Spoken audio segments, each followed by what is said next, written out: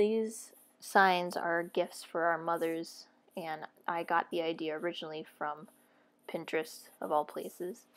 But I tried to do our own spin on things and using natural wood and shape and the imperfections that I had instead of a clean square or rectangle board that you can get anywhere.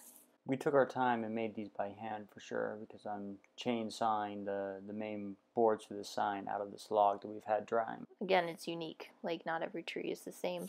And even from this same log, you got two very different slabs, Yeah. which is a lot of fun, I think, which added a lot of uniqueness in how we had to do things too when it came to making the big sign, which was a nice change of pace. Again, not repetitive. You were able to adapt it to the material rather than just having the material fit what you want. I actually cut 3 boards out of that log, and then after I planed them down, I picked the 2 best ones that we ended up using. After choosing the 2 that we were going to use, I planed them down to the right thickness so they wouldn't break when they're mounted on the wall, and then I sanded them down nice and smooth so Allie could start painting them. Like the log, we got these branches from a neighbor, and we're trying to use the resources that we have to make something cool. So we let them dry out for a while, and now I'm slicing them up into little like pucks that we then sanded down and finished to make the individual date and name for each person on the birthday signs. The puck served as the day and the name of those individual birthdays. So I first laid down the day in white acrylic paint. I then took them back and started staining all these pucks, so that way it would be a little bit darker color to make that white kind of pop more. Once the paint was dry, I took my wood-burning pen with the pointiest tip and the hottest heat I can tolerate and burned their name over top of the numbers. And the stained wood was able to let the white of the numbers pop out, and the burned in names popped out even more on top of that. So it was a very nice contrast, so you were able to read both. Since we had cut these pucks out of a series of different branches, they were all different sizes, from like really, really small ones, so the numbers took up almost the entire puck, to like pretty big ones where Allie made even bigger numbers and like wrote the names in pretty big. And then I just screwed in like hooks and eyelets so we could hang these underneath the main sign.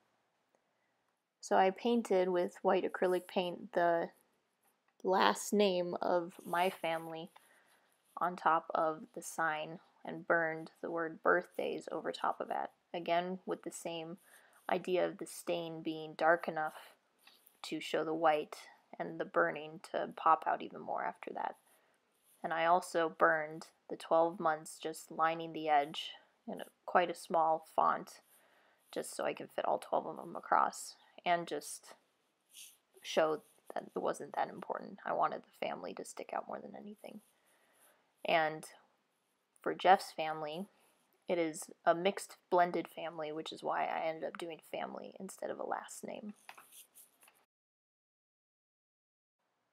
I'm really glad that Allie has such good penmanship, because she's able to just freehand this with a wood burning pen, and I'm just always impressed at like how good she is with just writing it out once or twice for spacing. She can then just freehand something in cursive that looks this nice. I can barely sign my name on paper in cursive. I'm getting out the table saw here because we need to trim off the edges. These are areas that weren't quite as nice. I wanted a nice clean finished edge on these, so trimmed them off, sanded them down, and then we had both of these ready to be finished. I love seeing the finish coat go down because the sanding makes it more like a dull brown, but the finish coat really brings out the colors. Pour the paint and we spread it around. That's exactly right, River. I'm going to pour the paint and you guys can spread it around. So, River, you can have the big brush. Let's you have the little brush. And all this one, and we'll probably trade in a little bit, okay? Yeah.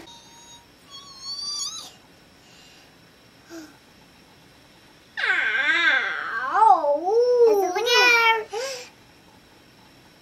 this will be. This is Okay. Let's now start spreading it around, okay? Yeah. Was this spells? Spells family birthdays. Family birthdays. I saw him move a little. Those accents. It's okay.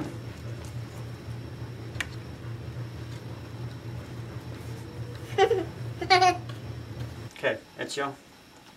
Thank you guys for your help. Now it's Daddy's turn, okay? It's Daddy's turn. You guys can jump down? You guys can watch Daddy, okay? Now Daddy's gonna do the rest. Yep, Daddy's gonna do the rest. I just had a few last finishing touches before we're ready to hang it on the wall. Let's try again.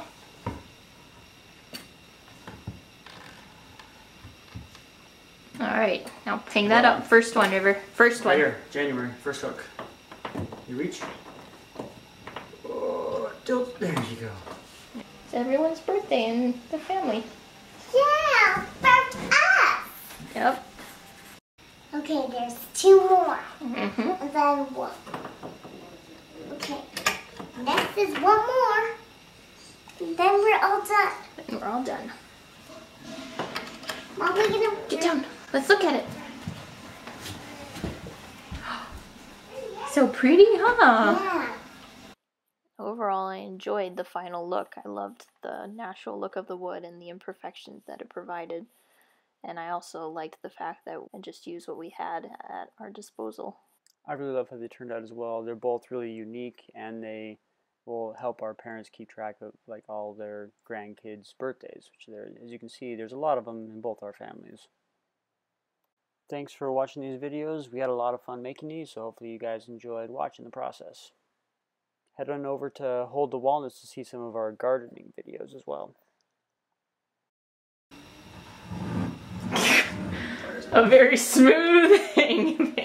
Yeah.